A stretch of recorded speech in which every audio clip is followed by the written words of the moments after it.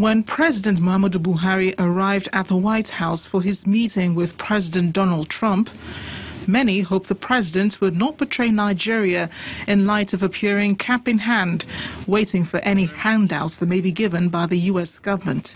We recognize the strong United States support in our fight against terrorism and also appreciated very much the United States agreement to sell 12 Super Tucano A-29 warplanes and weapons to Nigeria to effectively fight terrorism.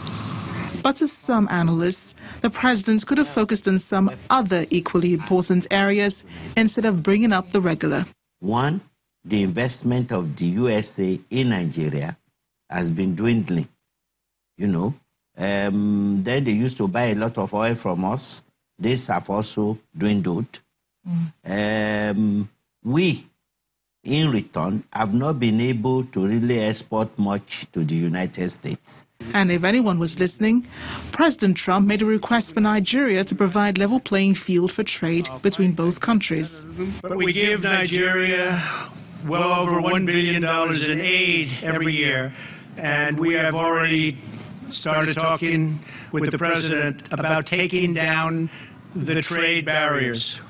Earlier this year, the U.S. Agency for International Development announced $89 million in additional development assistance to Nigeria to continue its support for development goals outlined in a Development Objectives Assistance Agreement between the U.S. and the Nigerian government, which was signed in 2015.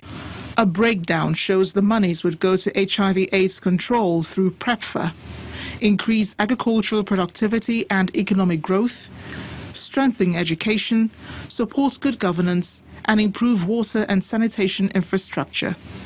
When put together with all other funding from the U.S. government under a 5-year assistance agreement, it would amount to $808.5 million for Nigeria. Amarachi Ubani, Channels Television News.